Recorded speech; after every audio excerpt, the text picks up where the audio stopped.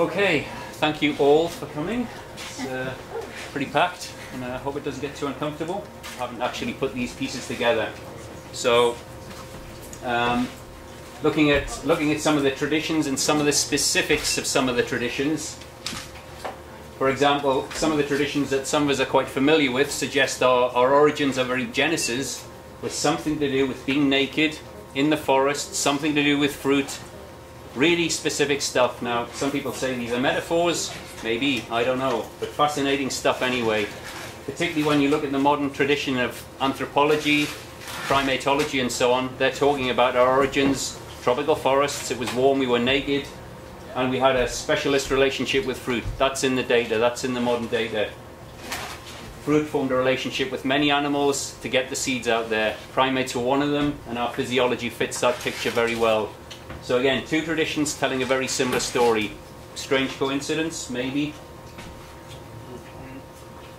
The main difference is the ancient traditions, pretty much with one voice, suggested that a long time ago something started to go amiss. We had this wonderful state of consciousness, this wonderful state of mind.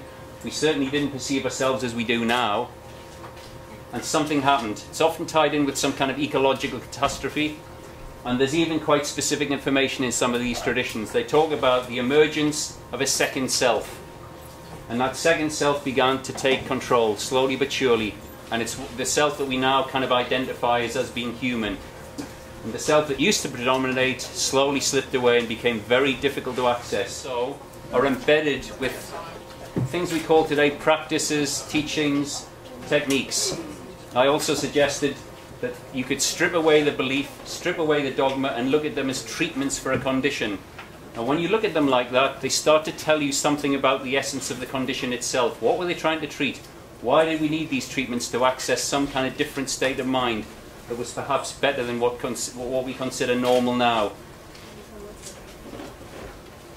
I also looked at a little bit more detail at the sort of the modern approach, how we describe ourselves today in the scientific tradition.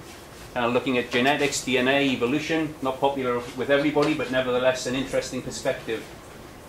And the modern tradition I find fascinating. It's really talking about our DNA blueprint.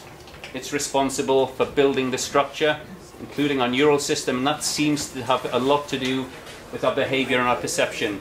I'm not saying they're one and the same. I'm not saying we are our brain, but something, our brain is something to do with our perception, our behavior, etc. And it's pretty much responsible for everything we do. And what I was pointing out is the modern tradition suggests this is the code, builds a neural system, this runs the endocrine system, which pretty much reads the DNA code. You've got a kind of closed loop here. Anything entering the loop typically doesn't make a huge difference unless it happens to be this kind of stuff. Today we call it fruit. It's actually the plant's equivalent of a mammalian uterus. It's full of hormonally active chemicals. It's kind of evolved to read the plant DNA thoroughly and build a whole new generation. It's kind of like its own Genesis machine, I would like to call it. Once you start forming a relationship with that, it massively alters our endocrine system, and that impacts on the developmental environment. It changes everything. You end up with different developmental windows, different structure. And interestingly enough, the tropical forests are the one place where you get these really crazily big neural systems, very advanced neural architecture. They're pretty rare anywhere else, either in the fossil record or outside the tropical forests, with the exception possibly of the cetaceans, the whales and dolphins. So I'm saying the ancient traditions were talking about forest and fruit, something to do with our genesis. The modern scientific tradition seems to concur. Also, again, I mentioned these techniques, I'm calling them treatments, basically looking at all the approaches, from yoga, from meditation, to the shamanic tradition, to music and dance. Why are these techniques necessary for us to start feeling better, start connecting with more compassion and empathy? And why are we stuck in this state of mind that really tends to lack these things as a species? What on earth's going on? These traditions talked about some kind of catastrophic failure. Pretty harsh stuff. So today I'm going to look in more detail at the neurological data and the psychological data. And what I'm going to suggest is the modern data is actually telling us exactly what happened.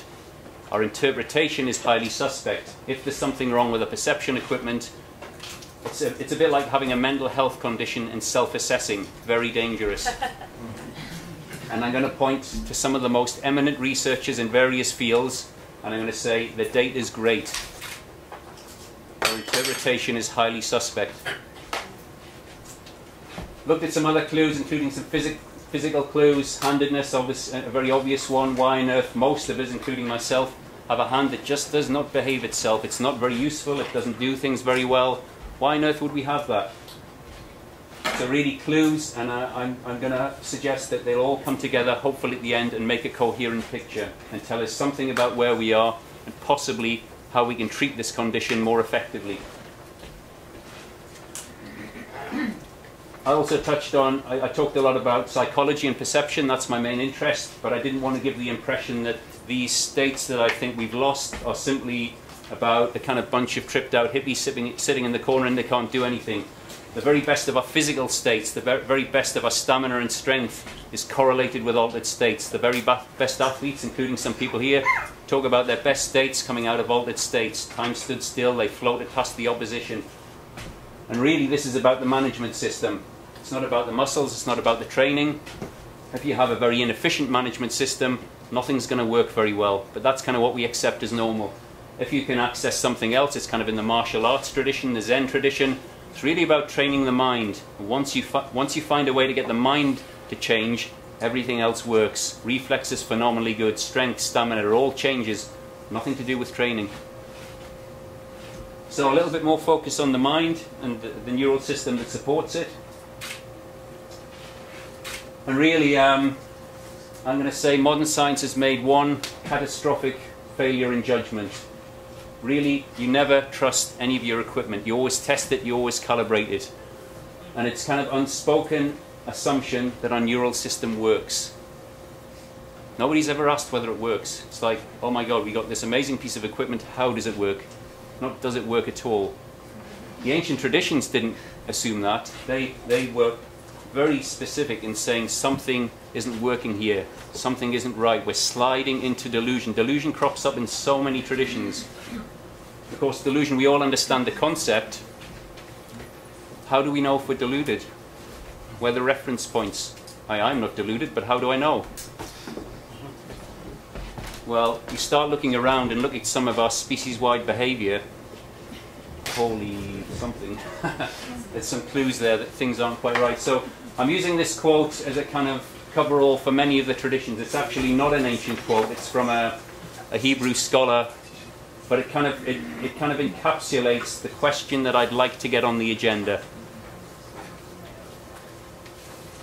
And nobody's asked this, as far as I'm aware, not in a serious way, not in modern academia. And modern academia, like it or not, has a massive influence on our Western culture, on our politicians and everything else. So my hope is to slowly infiltrate the academic system with a question, kind of dressed up as a Trojan horse, and I hope when it unravels it causes a lot of interesting reactions. Really, is there something wrong with our neural system?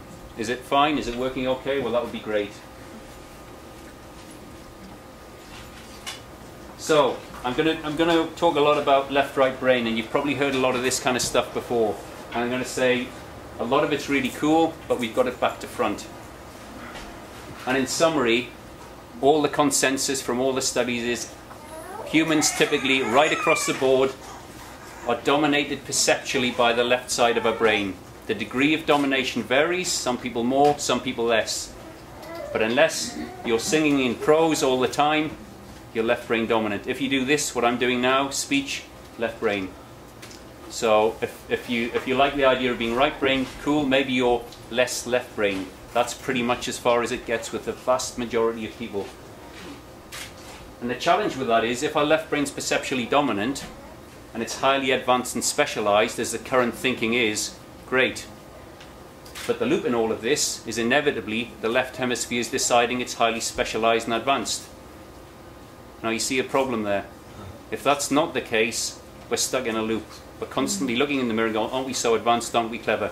I know a lot of people here obviously don't necessarily think that's the case, but as a culture, we're trapped in this kind of loop of looking at ourselves with a piece of equipment that might not be working. In fact, it might be badly broken.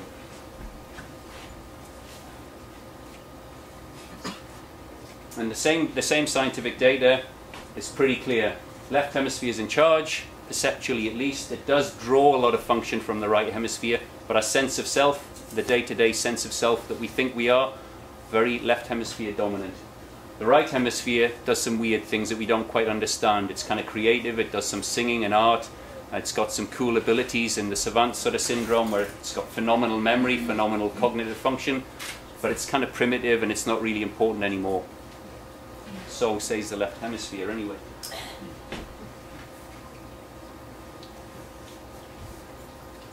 So this is just a little visual analogy, again trying to highlight the problem that we may have. Trying to figure out what's going on. Obviously the lenses and the binoculars kind of represent the hemispheres. And how on earth you can see what's going on if the lenses aren't clean and working together? It's not possible. But you might think it's possible if you don't know any different.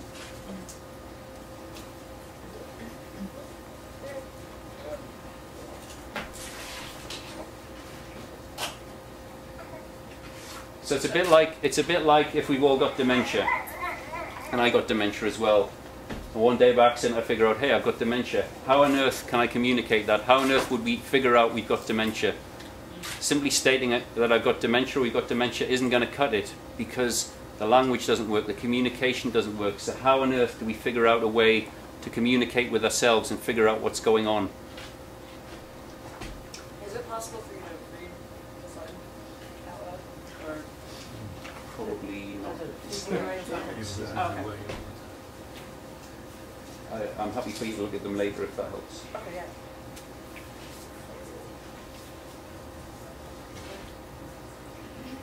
And before I was saying, you know, I don't want to make the case that we are a brain, but I also, in juxtaposition with that, want to say that if our neural system is dysfunctional, the evidence is excellent. Tiny changes in our neural structure, tiny changes in the neurochemistry that operate our brain have a massive impact on our behavior, individually and as a species.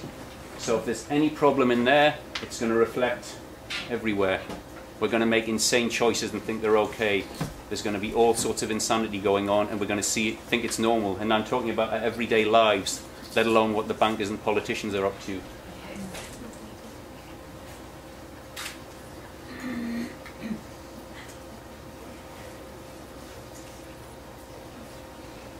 So again, serious neural retardation, severe perceptual symptoms, pretty harsh stuff. Kind of what the ancient traditions were saying. If that were the case, what would things look like? I think they'd look kind of what they do look like today. Endless chains of madness, getting worse and worse with this stupid belief that things are getting better. I use the lyrics of this song just to highlight a very simple idea. Why on earth we need to imagine things will be better? We all want things to be better. It's what we'd all like. And yet it seems to be an incredibly rare thing to find where things are actually getting better and people are starting to get on. Most of our taxes go to pay defense contracts to build machines to kill each other, whether we like it or not. I mean, that's enough. I don't need to know anything else. There's a very serious problem going on here. Turning it the other way around, imagining that one side of our brain isn't working anything like as well as we'd like to think. It's actually damaged. It's got a serious problem. And it's in charge. And because of the hormone regimes I was talking about, testosterone plays a big role in this condition. It's one of the causal factors. It actually gets converted to estradiol and it masculizes the brain. Because males produce more testosterone, this condition affects males more than females. It's not just a male thing. Males and females both suffer, but males exhibit more extreme symptoms. So it might explain why the least functional people with the least empathy and the least compassion have the most fear and the most need for control. And where do they end up? Running things.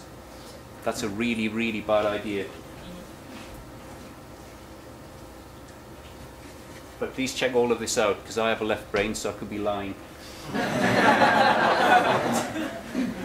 So yeah, we touched on this. You know, we're sold this idea that Western culture is advancing, it's wonderful. In China, we've got everything we want. The reality is, when I speak to people, absolutely not. Stress, degenerative disease, confusion, nobody's really happy. and we're running around like, you know, like sort of hamsters in some kind of crazy mill that's going nowhere. More clues. This is from the pharmaceutical industry. Again, I'm talking about structure correlating with behavior. Neural structure correlating with behavior. Very close correlation. Tiny amounts of damage, congenital damage, changing the neurochemical regime massively changes their behavior. Every time, guaranteed, or your money back. And the pharmacological industries know this. They based a lot of their compounds on the ancient herbal traditions. Herbal traditions go back a long way. Why do we take these complex plant molecules, and why do they change our behavior? Because tiny changes in the structure impact our behavior. In the same way that if you imagine our neural systems like a musical instrument, a phenomenally well-built violin, string tension, the choice of wood, even the choice of varnish have a massive impact on the sound. And if our sound is like our sense of self, they're not one and the same, but they're incredibly closely related. And we touched on this, just an anomaly in this idea that everything's going really well. Endless wars in the last 5,000 years and beyond, and it's getting worse. And most of our best efforts, drawn from the discoveries of a few people who access creativity, and then they're transformed into killing machines.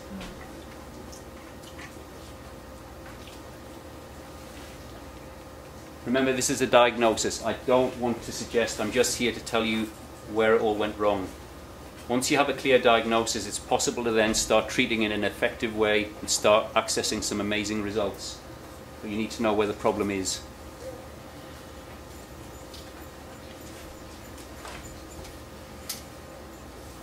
So I've been touting this idea around for a little while now. It's taken me a while to put it together, and really it's an ancient idea.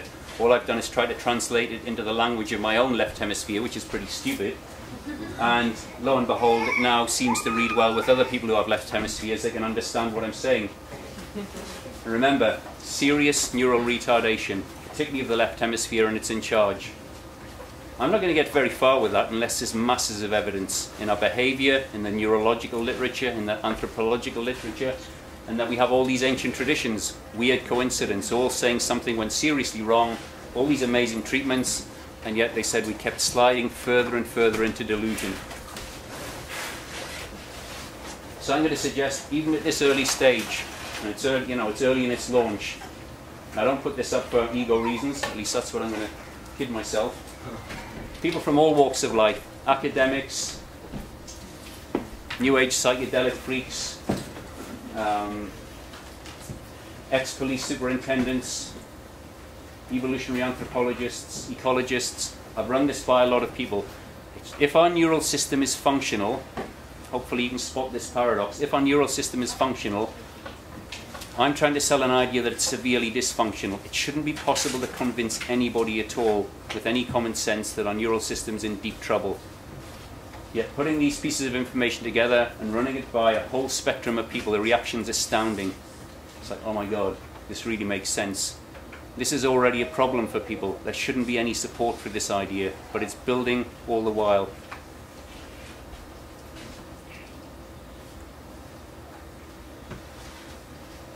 I am going to suggest that having an accurate diagnosis gives us an awful lot of choice. Our neural system, its configuration, how we build it, how we design it even, with the fruit and how that affects our development, how we feel it is entirely in our own hands. We can design it and build it from the very best materials, which it always was in the ancient past, or we can build it from garbage, and it's not going to work. That's our choice. And it's pretty clear the current configuration does not work. It's getting us into dreadful trouble, to the point where it's like self-harm, mental ill health. When it's mild, you're aware. You know you've got a problem. You might be able to try and do something about it. And I'd say our ancient ancestors knew they were in trouble. The records suggest they knew there was a problem. They were trying to do something about it. As the condition gets worse, like mental ill health, you get to a point where you don't even know you're ill anymore. It gets worse again, self-harm. As a species, we're hurting ourselves very badly. And that's a classic symptom of severe mental ill health.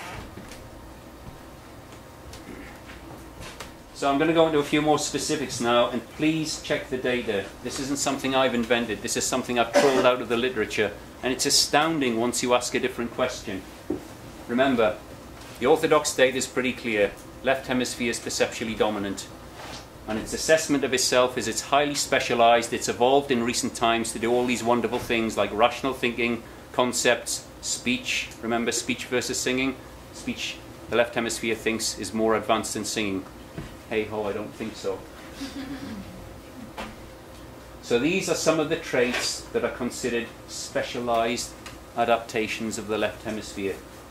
Self-deception. There's PhD papers written on why humans self-deceive. Now, if you can't see a crazy conundrum in that, people spending time trying to figure out why we deceive ourselves. Delusion. Masses of papers on how deluded humans are, how unable we are to perceive reality. Not one or two, masses and masses of papers, more of them emerging all the time. Anosognosia, it's a sort of, it's a fancy term for inability to perceive how unwell you are. If you've got a serious condition, you're unaware of it. Left hemisphere, anosognosia. It's unable to be aware of how unwell it is. It's not that bad, is it?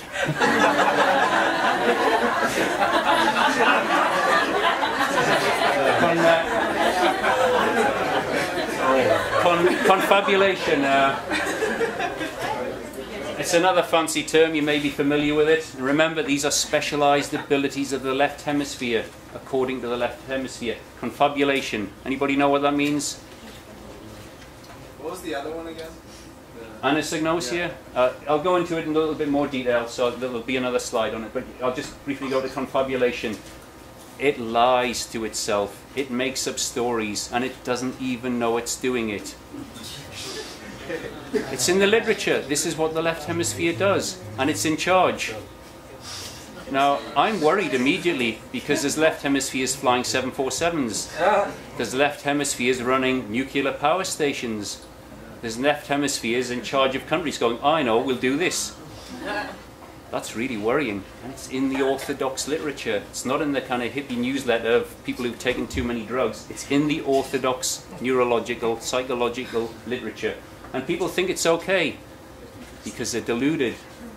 It's in the same chapter. It's all in there. Oh my God. Specialized abilities. Well, I say special needs. And this isn't about blaming anybody. If you've got a serious condition, it isn't anybody's fault. But we really need to wake up to what's going on. And the last thing we want is the least functional people making decisions on all our behalf. Not because they're evil people, because they're least functional. So a little bit more of a definition of self-deception. Check it out. Specialized ability of the left hemisphere. Now, I never do this. I don't know if you do, but never. Tony, part of me wants to say this doesn't matter. It's okay.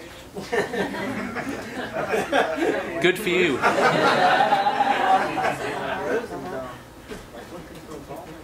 And I certainly don't suffer from this either, but I know a lot of people do. Specialized abilities, oh my God. This wonderful closed loop of the left hemisphere assessing itself, writing the papers that feed down to the universities and colleges. We read it in popular magazines. Where's it all coming from?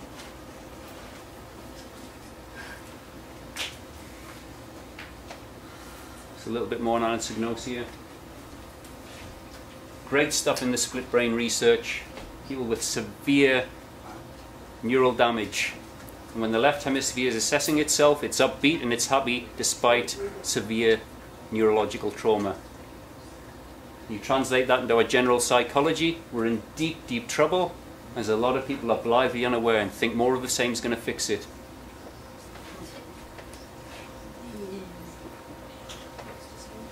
Check it out. Have a look when you get a chance. And this certainly I never do. I don't know if anybody else here has ever deceived themselves or anybody else, but very rare, I think. And these are just a few examples. There's other stuff the left hemisphere does, really cool. Concepts, you know, we're sold the idea that concepts are an advanced form of thinking. Concepts are an approximation of reality. The left hemisphere can't perceive reality anymore. That's in the literature. And that's not worrying. It just has to make up ideas about what things are. Labels. We live in a world of labels. Take the labels away. We're human beings. We live on a planet. Now they're labels. We have no idea what this stuff is and what it's made from or anything. They're just a bunch of labels. And it's terrified of anything it's not familiar with. Familiarity is everything. The left hemisphere would rather hang on to what it knows and die than risk change, because it's terrified. And that's what's running the show. So, back to some of the research. I've been in touch with a lot of people, not everybody on these slides, but certainly some of them. So I'm going to highlight some of the advanced thinking, the cutting edge of neurological research. Michael Gazzaniga. I think his data is excellent, by the way. The data that's been generated, relatively objective, so you can look at the data. I mean, ultimately the experiments are designed by a left hemisphere, but the data is quite interesting. Just be really wary of the conclusions. And he's one of the early pioneers. He was one of the guys that sort of postulated this idea that the left hemisphere is in charge perceptually. And I agree with him. He also, like many other people in this field, agrees that the left hemisphere is deluded and confabulates. Unfortunately, I think somewhere along the way, he, like many other people, has forgotten he has a left hemisphere, conveniently. So he's done all this wonderful stuff, and he talks about these specialized traits, delusion, anosognosia, it lies, etc. And then, you can see this on YouTube, he's talking about the left hemisphere, how wonderful it is, don't leave home without your left hemisphere. What on earth is going on? This is one of the cutting edge researchers, 40 years in the field, never clocked he has a left hemisphere, and it surely applies to him as well. This is interesting. Again, academia usually pretty dry language, pretty rational, it would be. But some of these researchers, in their kind of comments on how the left hemisphere works, use very emotive language, which is quite rare. This guy was looking into why Alzheimer's patients start developing artistic abilities, unusual abilities as the condition progresses. Now, typically Alzheimer's and dementia, remember the left hemisphere is already in trouble. Structurally it's in trouble, it's already more degenerated. So it affects the left hemisphere more quickly. And it affects it to the point where its ability to stay in control starts to slip, in much the way as many of these ancient traditions are trying to do. They're trying to inhibit the left hemisphere, loosen its grip a bit, and get access to something wonderful. So correlation in the very late stages of dementia and Alzheimer's. But anyway, looking at all this stuff, he came up with the idea that the left hemisphere is the bully part of the brain. Interesting stuff. Darrell Trefford, considered to be one of the authorities on autistic savant syndrome. People with significant challenges in their ability and function, particularly in what we consider normal ability and function. Often speech is impaired or lost, yet phenomenal abilities elsewhere, usually artistic memory. Humans, I mean, this is another left hemisphere idea. We have two memories. We have a kind of working day-to-day memory, left hemisphere memory, then we have eidetic memory where we can't forget anything even when we want to. Now, the left hemisphere is going, yes, specialized abilities here. Where do you think the eidetic memory lives? Right hemisphere. Phenomenal memory.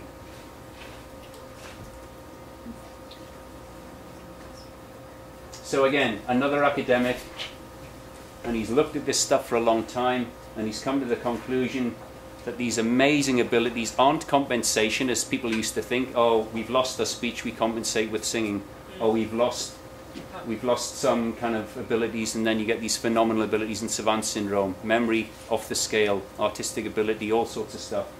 So he's saying, yeah, it's when the tyranny of the left hemisphere is taken out of the way, we get access to these abilities.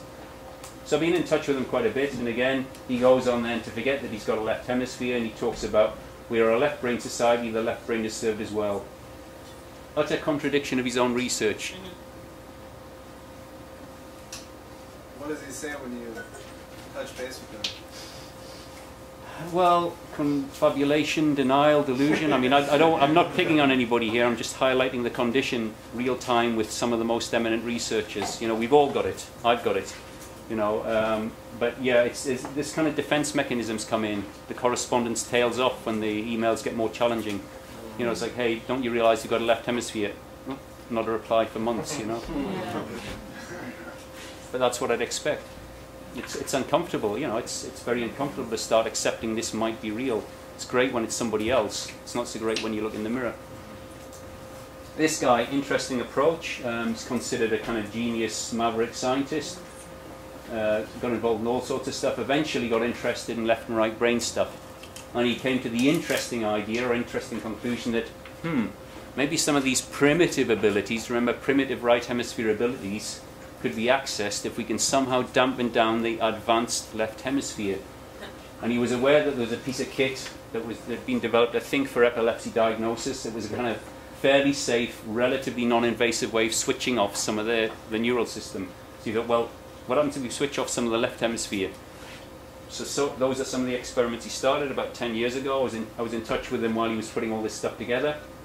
Sure enough, a lot of his subjects displayed enhanced abilities that are associated with the right hemisphere. Of course, none of his subjects, going back to my first talk, none of his subjects had a neural system built from the specifications that the primatologists, the anthropologists would say was our original specification. Right, so this is kind of going on in modern science with no context, and generally the presumption is the left hemisphere is here for a good reason, it's highly specialized. And sure enough, when you stimulate the right hemisphere, you start getting these kind of quasi-spiritual experiences. Still can't explain them, still don't know why they're locked in the right hemisphere, very limited. Now, many of these people who are considered experts in neurology and related, when I've been in touch with them, they have no idea about its original design, its original construction, its original fuel. Remember what I talked about the other day? Incredibly complex, off the scale complex. Doesn't even occur to them when they're setting up these experiments. How does it work?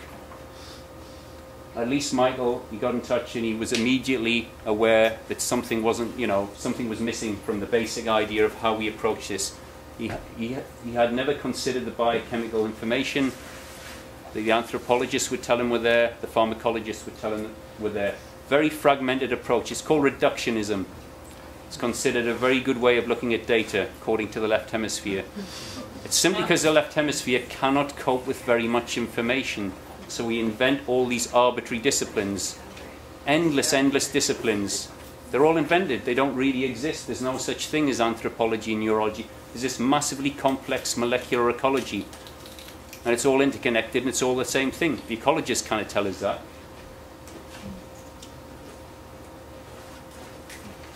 It's another guy who's recently published a book. There was a period, I think, from maybe the 80s onwards where the classic left-right brain split was coming under a lot of criticism. A lot of people were saying it was far too simplistic. We're starting to get neurological imaging that's suggesting both hemispheres are engaged in both kind of tasks, which is absolutely correct.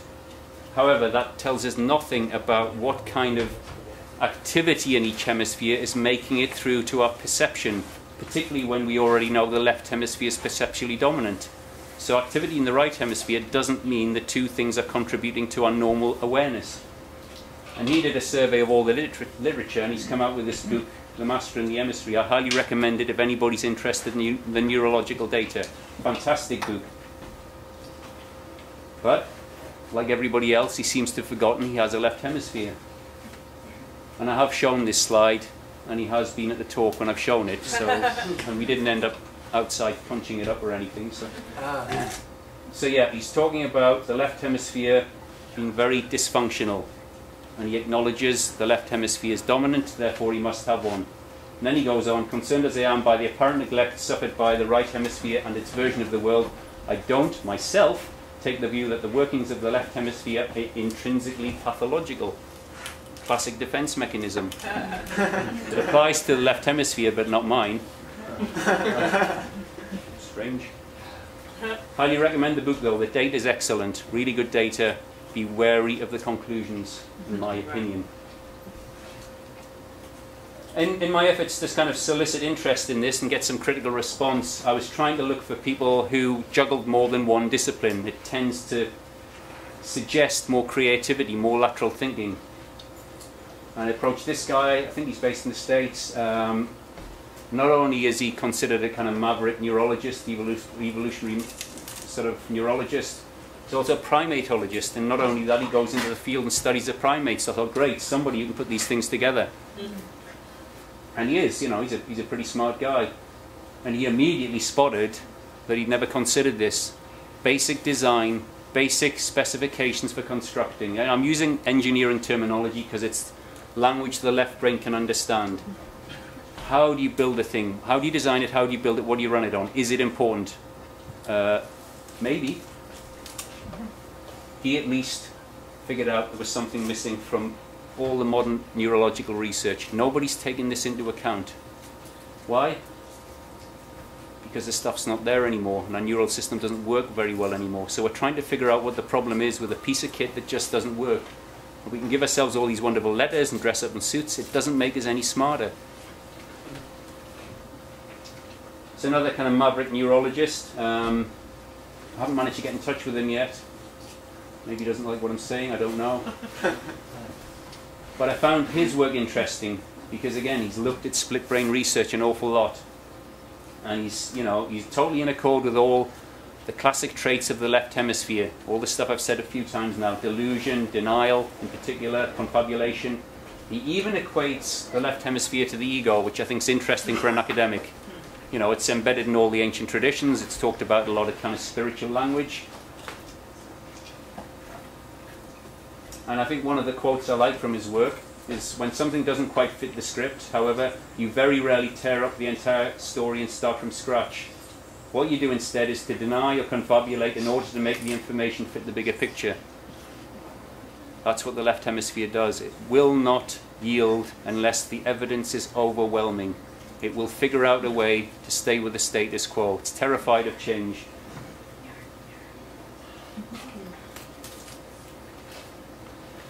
You may have heard of this woman. She got a lot of publicity, mostly because she was an academic studying neuroanatomy and she had a kind of mystical experience. Interesting.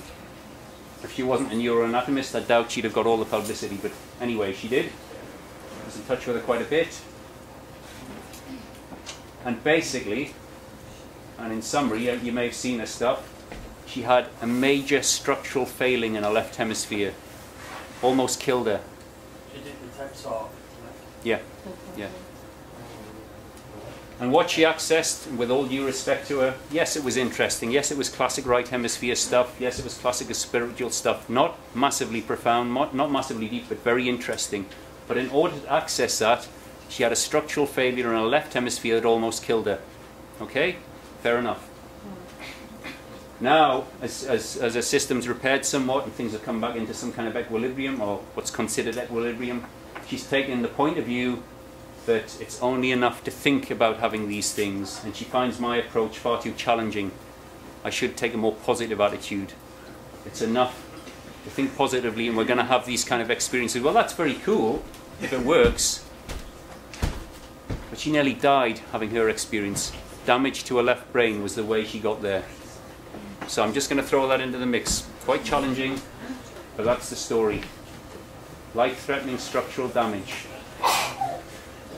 Did she have a stroke or something? Or? Yeah, major stroke. You know, major stroke.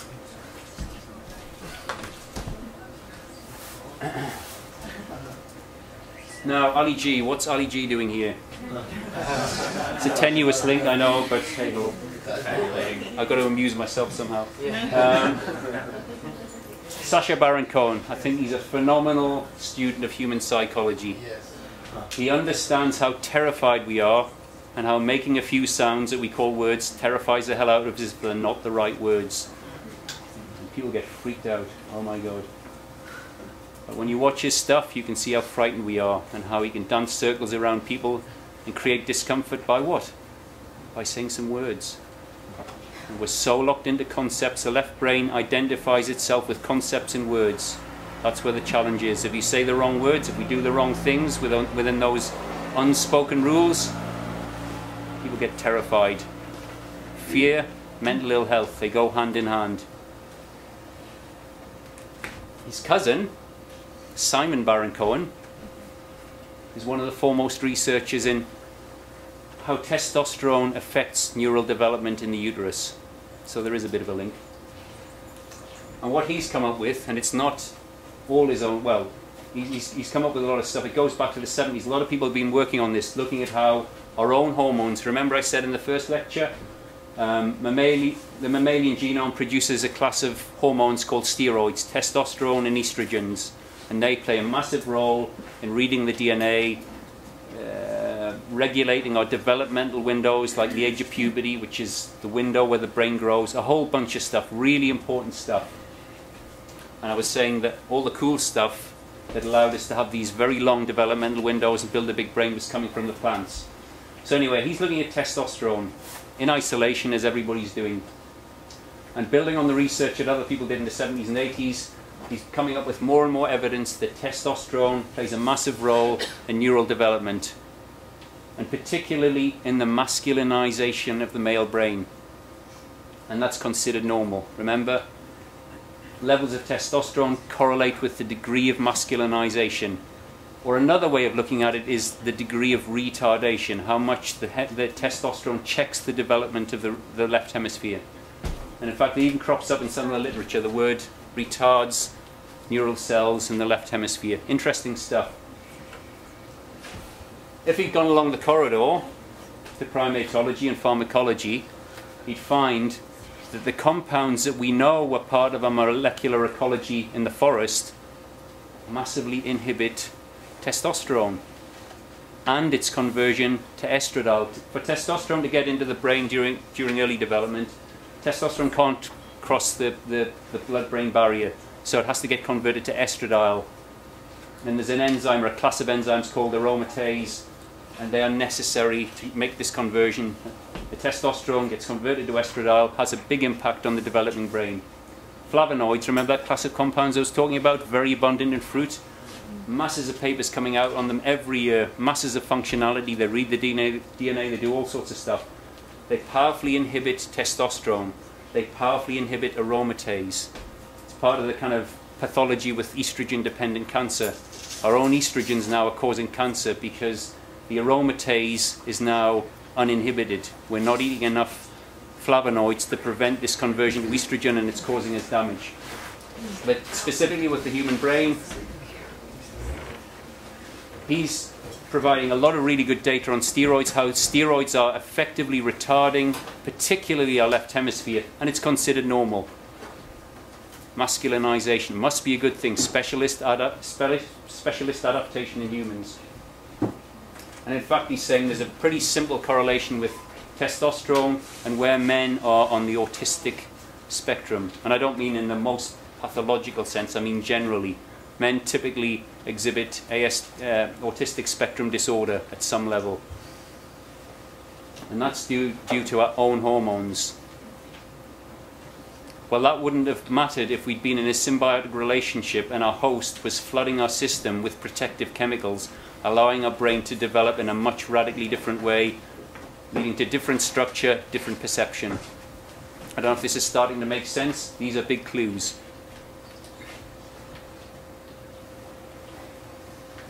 Moving into a slightly different area, I think I touched on it, talking about the gut, human gut. It's kind of our first line of interface with what we eat.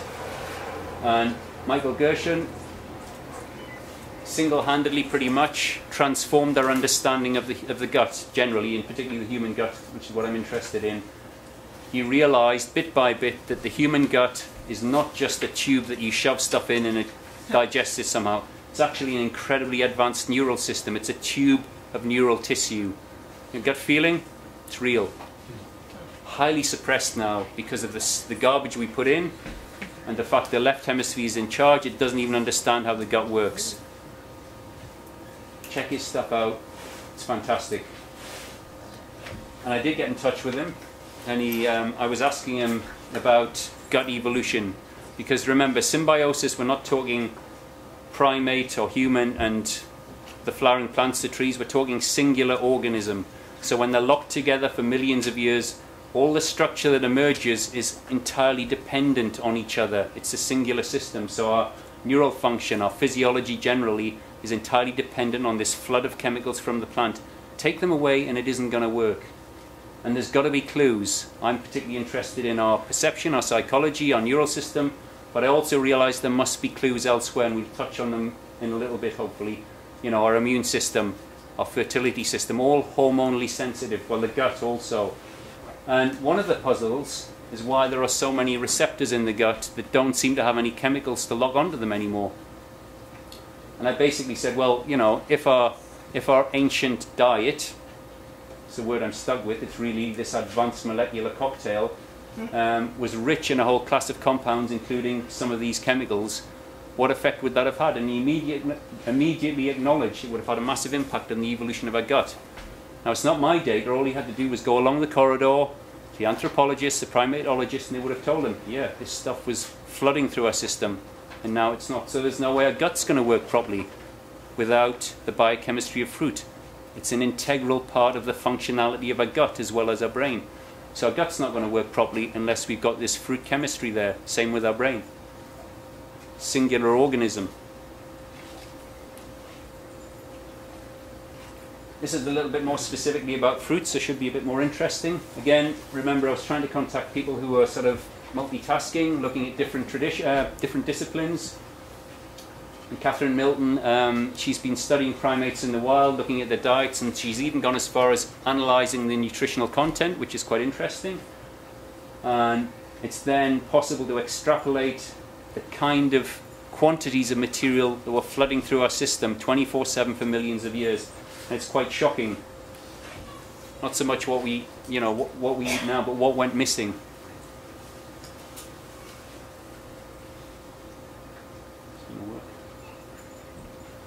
So my initial correspondence with her, I was a little bit disappointed. You know, I was looking around for people who already knew this. I thought, you know, somebody's bound to have stumbled on this. Somebody must know what's going on. My background's a little bit more plant sciences, a bit more botanical, so I had an idea of how complex fruit was, and it was a developmental environment, a sex organ. It wasn't just another piece of a plant, something highly specialized, highly evolved, loaded with hormonally active chemistry, loaded with materials to build a whole new generation. So one of my first emails, whether in 2000, part of a response was, isn't fruit mostly sugar and water? Uh-oh, this isn't going to go very well. But I persisted anyway, and we had some correspondence. And the papers are online. She has them online on her website. I've got some of them online on my website, and I incorporate some of it into the book.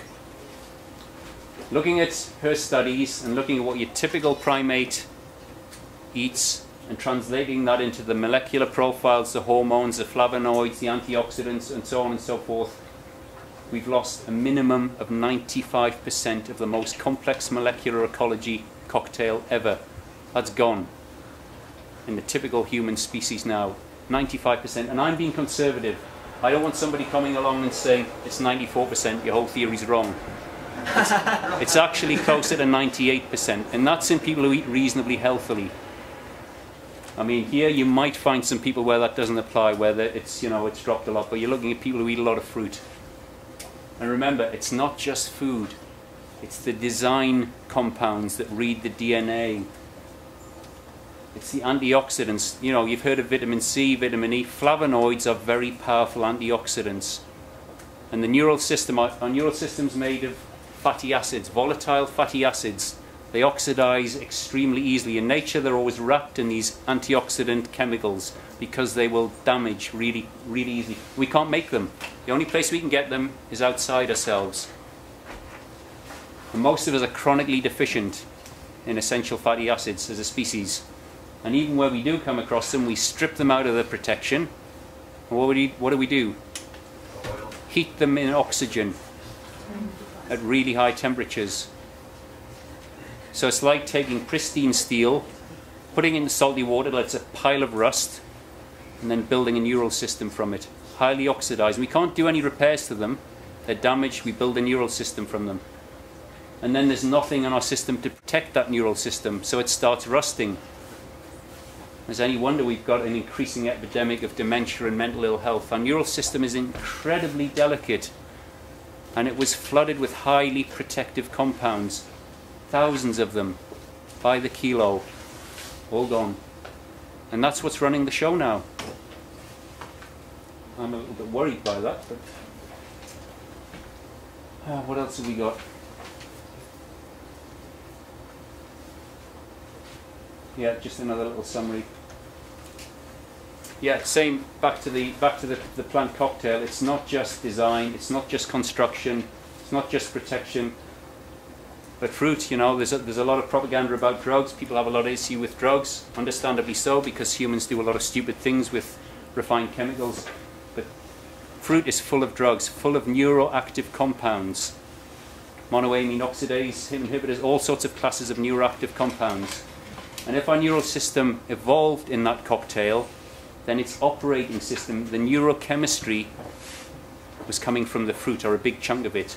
Most of the studies are done now are what our own genome produces, the kind of dopamines and the things you've heard of, the serotonin. Sure, they're part of a primitive neural system. The really cool stuff was coming from the plants. And again, that's all gone. So the idea our neural system can even begin to function is a joke. It's not going to work. It's had all the really cool stuff stripped away. It's going to be running like a very primitive neural system, running on fear, limited perception, limited abilities. I don't know if anybody spotted that, but that's what seems to be going on. So it's a grand claim to make, but it's a very ancient claim. It's in all the ancient traditions. If our perceptual equipment isn't working, we're stuffed. Turning that around, though, looking at all the symptoms we've created, which are becoming increasingly overwhelming, I'd rather face the prospect of dealing on something at a human scale. If our neural system's not working, can we fix it? Well, we already know a huge amount about how to fix it, or at least start fixing it. We know all these traditions give us a lot of clues. We know how to build it better. We know how to build it from really good quality material. We can take massive steps within a very short time to start repairing it and start getting some really cool functionality back. It's a choice we can make starting today.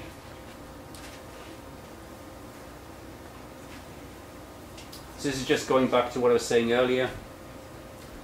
If there's a problem with our perceptual equipment, we should be very, very wary of self-assessment. Look in the mirror, I feel great today. Well, maybe, that's cool. But if there's a suspicion our self-assessment equipment is damaged, we should be looking at objective data, looking at our behavior as a species, looking at the neurological data, the psychological data, looking at these ancient diaries of our descent into madness. What are they telling us? Do they say, yeah, there's a few people got a bit of a problem? No, they say, species-wide we were sliding into delusion, becoming more primitive and animalistic. No exceptions. And that was thousands of years ago, and it's been getting worse.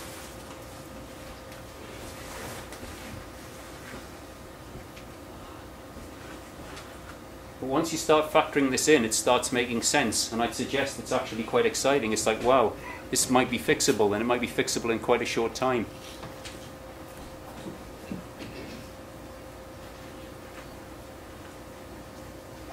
But it explains why, as a species, we're increasingly unaware of the depth of trouble we're in, and why we continue to make completely insane choices time and time again, while spouting the same old rubbish about how wonderful everything is and we're getting more advanced. I've got a question. I'd rather take questions at the end if that's okay. I'm going to touch on this a little bit controversial maybe for some people. It just highlights the potential of changing the molecular structure and getting a radically different result. PhD's done in this now, and it ties in with the ancient traditions. Very judicious use of chemicals that can help access a little bit more function in a neural system. And something that touched a lot of people, rave culture, late 80s, early 90s, single chemical. Now, I'm not for a minute saying we're deficient in MDMA or ecstasy or anything like that. However, Anybody ever take that? Anybody want to dare own up to that? Right, single molecule, what kind of effect did it have? Profound. Okay, single molecule could turn people who were fighting at football matches one week, hugging each other on the dance floor the next. Okay? Sectarian violence in Northern Ireland, religiously motivated. Same kinds of studies have been done. People who are out to kill each other take some of this stuff, within weeks, friends for life, all loved up. Now, I'm not saying this is a solution, absolutely not. What I'm saying is a massive, massive cocktail of chemistry went missing. These are really crude analogues, but they give us a clue as to what's possible. If we start putting some of this missing biochemistry back, it's possible to transform our behavior very quickly. Are you saying they're healthy? I'm not saying that at all. I'm not making any comment other than saying change the structure a little bit and you get a massive effect. That's all I'm saying. But yes, I mean, some of them could be.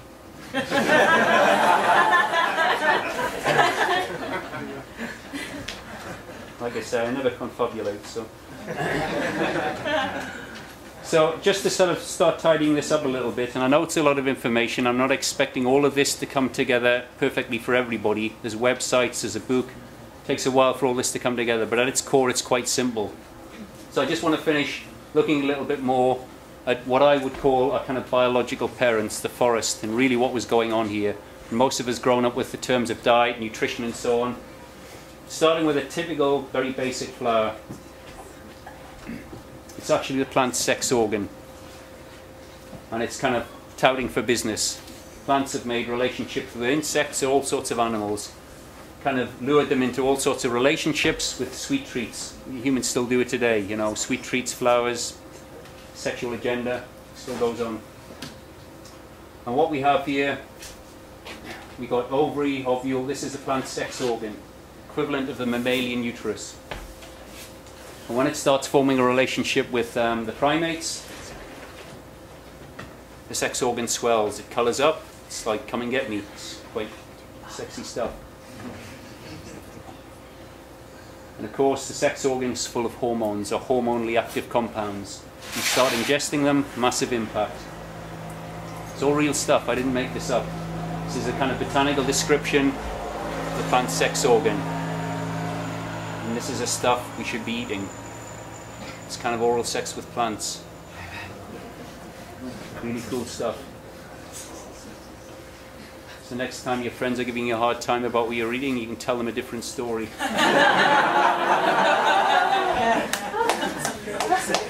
And this is just a few pictures from my own kind of porn collection. Just really demonstrates the phenomenal structure, phenomenal complexity. The colours are all active compounds, and that's the stuff that designed and built our brain. And without this stuff, we're on a downhill slope to somewhere not very pleasant. Now, this is what we formed a relationship with, the sex organ of the plants. And remember, the plants are competing for business. They're kind of like standing on the street corners, the ones with the biggest organs, the most colour, that taste good and make us feel good. They're the ones we're going to eat. The seeds from those are they're going to proliferate. So they're in competition. So it allows for fast-track evolution, but it's not coming from our genome, it's coming from the plants. Look at this stuff, crazy stuff. Talk about advanced technology. Ooh. I know, scary stuff, isn't it? It should be on late at night, really, I know. This rated R? Probably a little bit more than R, I think. But. So, just to summarise, okay, this is a South American fruit, I think, it's Passiflora. Remember, this is the equivalent of the plant's uterus. These are the seeds.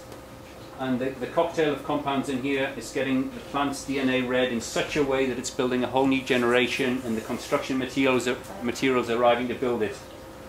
What in effect happens when you form a relationship? Now I say in effect, it takes a little bit of lateral thinking. What really happens if you're flooding your system 24/7 with this stuff? This is really what happened. This is where our genesis lies. This is where our evolution lies. It's in the developmental environments of the plants. Infusing our own system, flooding our own system with the transcription environment of a totally different kingdom as we currently describe it. It's going to come up with something pretty radically different.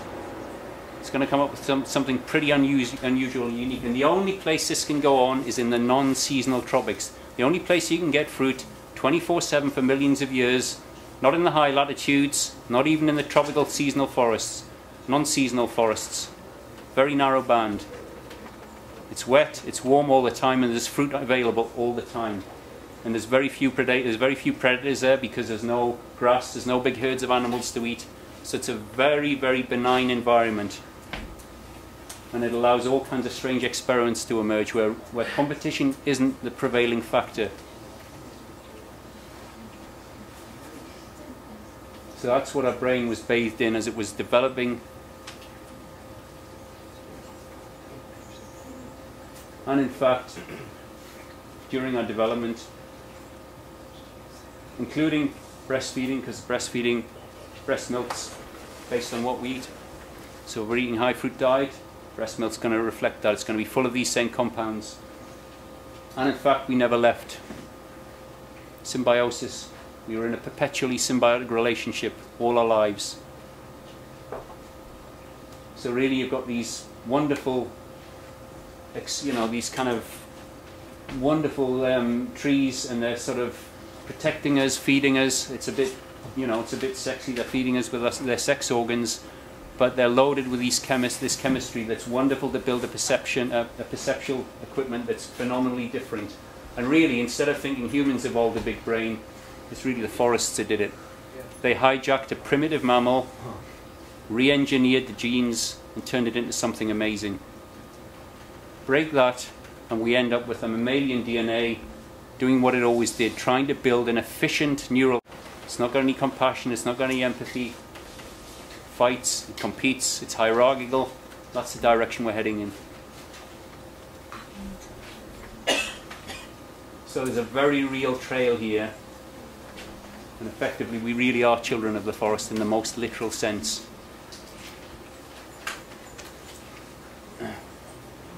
Okay, thank you very much.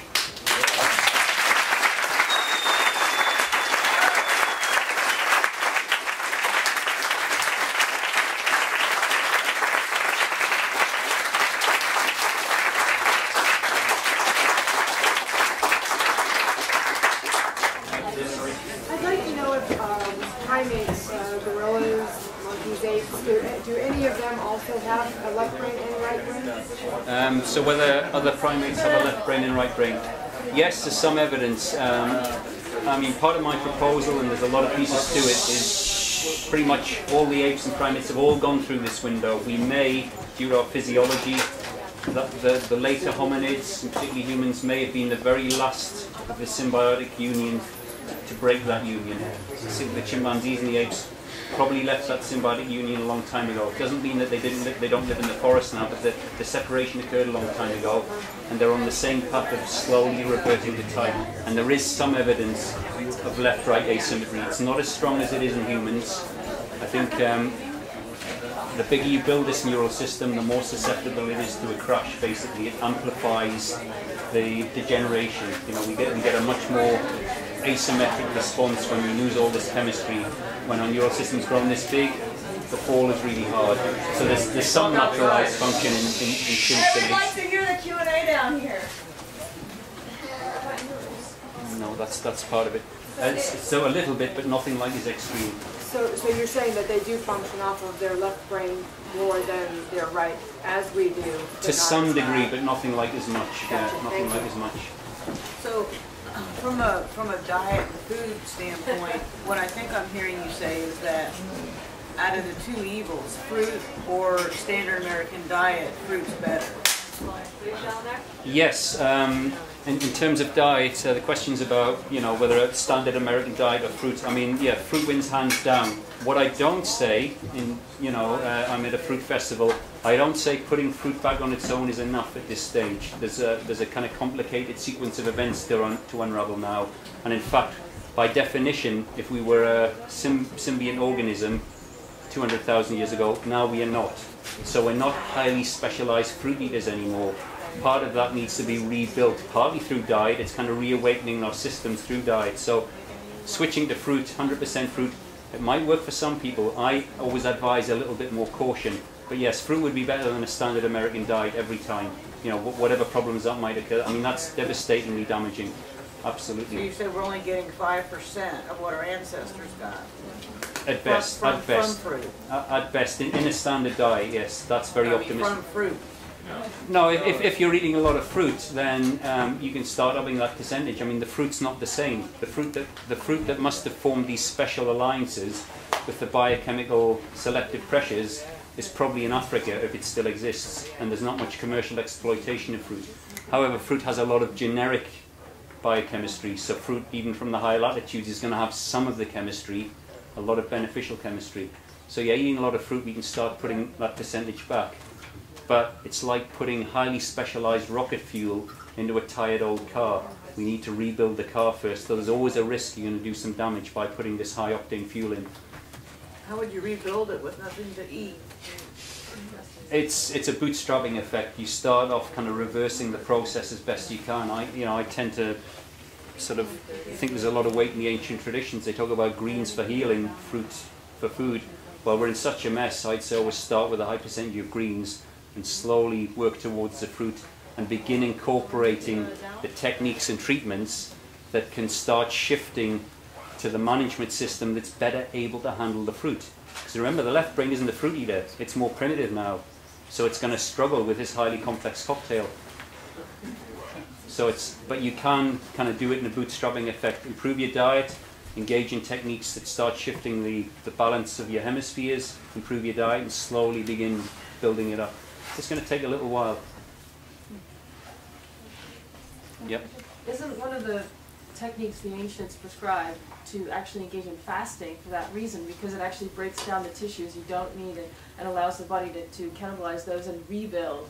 So in a sense, maybe have you thought about, like as I read some time ago, the Science and Fine Art of Fasting by Herbert Shelton, it was talking about all the scientific studies that were done on that. And it was interesting that they were even showing that some of the cells go into, they de-differentiate and go into the embryonic state. And so you could almost through applying fasting followed by eating all the fruit, you could almost do that deconstruction of what isn't necessary and what is not part of what we should be, and then maybe start rebuilding. I'm not an expert on fasting, although I'm interested in it. I've done a little bit of juice fasting and so on years ago. I mean, I think there's several reasons why it could be helpful. I mean, anything to get the garbage out that's normally in there, including in our neuro-gut axis, you know, that's part of our perceptual equipment, much more than we realize.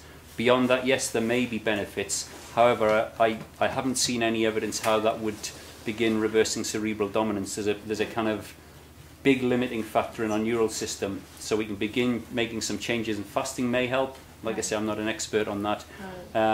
But once we've started incorporating some of these missing groups of chemicals, cleaned out some of the garbage, it's then trying to raise the glass ceiling with this cerebral balance, and that's where all these techniques start coming in. So I think starting to use them together, again, it's a sort of ratchet effect. Improve this, improve that. Try and do too much at once, you might get away with it, you might run into trouble. But fasting, yeah, I think fasting is a very ancient tradition. I'm sure it's got some benefits, but I don't know enough about it to really comment. Any more? Yeah? When you go on a raw food diet, is anything sort of happening to your brain when you are, let's say, in sleep mode at all? Does your left side suddenly sleep and the right side take over, and what can happen? Well, sleep's a whole interesting area, and I could probably talk for an hour on that at least. But generally, as far as I'm concerned, where we get the most benefit neurologically from raw food diet moving towards fruit is less in our normal state of self. That's kind of limited by these design problems. You know, the left hemisphere is design limited. It's now quite a primitive design, and that's going to be quite difficult to change. But it's potentiating this more advanced structure we have in the right hemisphere. Because most of us, we've grown up, we've built our neural system from rubbish. And although there's great potential in the right hemisphere, it's still not going to work very well if it's built from garbage and it's fueled from garbage. So you start shifting your dietary inputs, this molecular input, and you're potentiating the right hemisphere. And that will bleed through a bit. You will start feeling better, things will start working better, You might dream a lot more. It's sort of waking up a little bit, but it's still locked in the basement. So really, it's a kind of potentiating effect. Then when you start engaging these treatments, meditation, yoga, or anything else you want to start working with, that's when you really start seeing the benefits. I don't think it's enough just to eat a raw diet, a fruit diet. It will make some improvements, but there's still a glass ceiling there. Like I say, if you're still doing what I'm doing now, if you're still using speech in that normal way, you're still in your left hemisphere, and it cannot fully utilize these things anymore. How can you trust any of the data you're doing if it's done from the left side?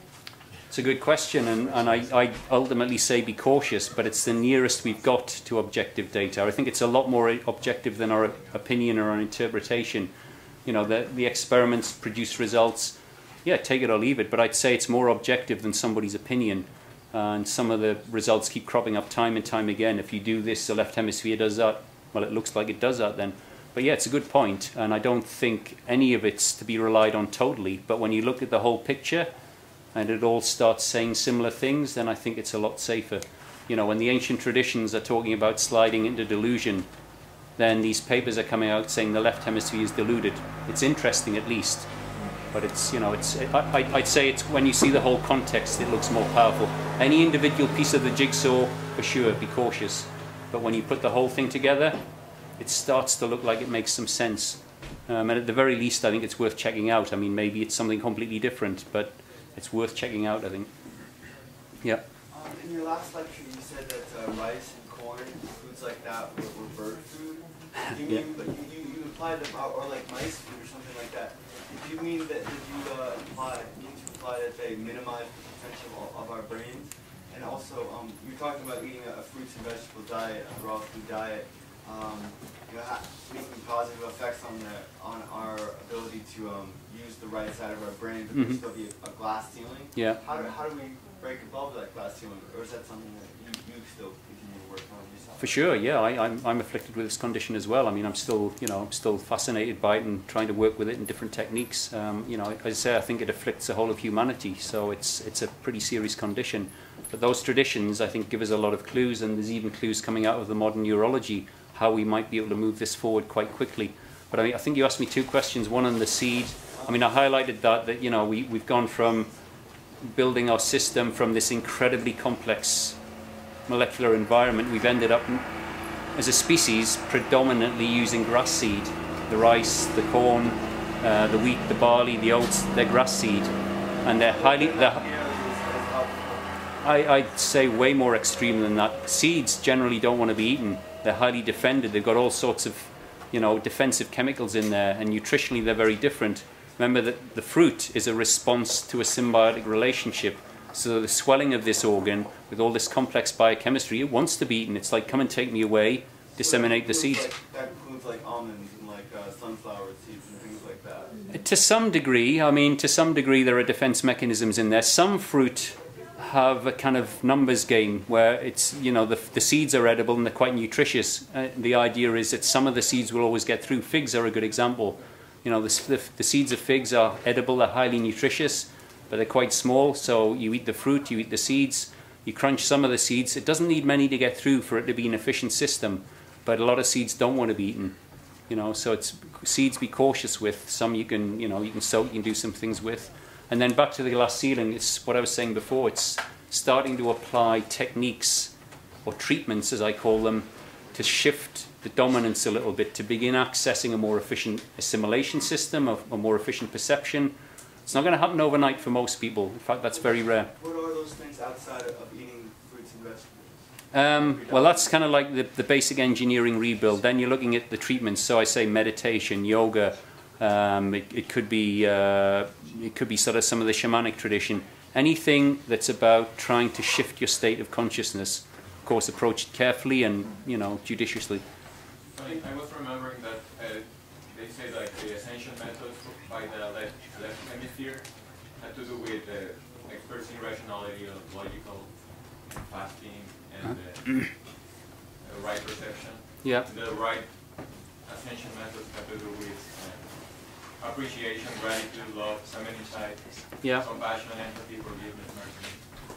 So those kind of practices that actually involve that kind of emotion. Yeah, well, any emotion's typically right hemisphere unless it's fear. But yeah, I mean, there's a lot of different approaches, and I haven't got time. But you know, basically, any of the spiritual approaches. I'm particularly interested in the ancient approaches, mostly because I think they had more awareness of the problem, more insight. So I think some of those earlier approaches are probably more effective. I mean, we're in an age now where there's all sorts of ideas, and I think some of them may be less effective, possibly even detrimental. So I'm more interested in ancient approaches, and they tend to fall into three camps. As I said the other day, we've got natural diet. Well, that's advanced molecular re-engineering, rebuilding the most complex thing we know. That's going to take a while, 2-3 years minimum. Then we've got techniques to inhibit the left. You know, the Trappist tradition, don't speak, meditation, get the chattering voice to stop at all costs. Left hemisphere, if it's not talking, if it's not chattering away, it's like it doesn't exist. You know, so it's constantly going on and on and on and on.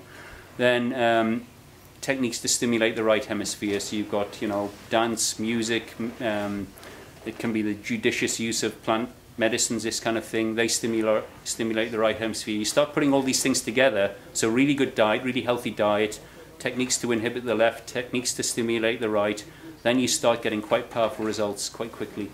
It's, you know, it's very formulaic, it's very rational, but my intention is to make this simple so the left brain can understand.